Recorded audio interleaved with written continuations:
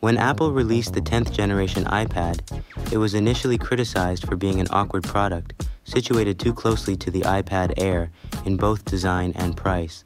Despite no changes to its design, screen, A14 processor, USB-C port, cameras, or colors, the iPad now starts at $350, down from $450.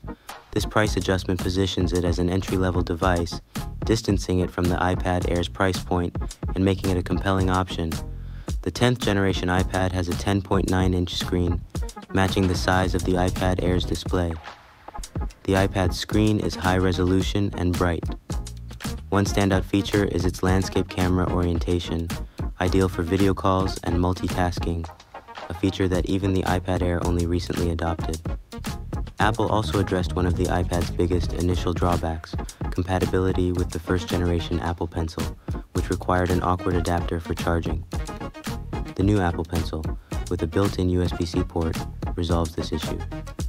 The iPad also supports the Magic Keyboard Folio, a more affordable alternative to the iPad Air's Magic Keyboard, priced at $250.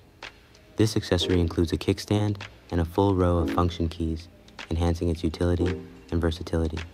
Although the iPad 10th generation lacks some features available on the more powerful M-series iPads, such as Stage Manager and access to console-level games, it remains a highly capable device for general use, offering smooth performance for everyday tasks. The main limitation is its base storage of 64GB, with no middle-tier option between 64GB and 256GB.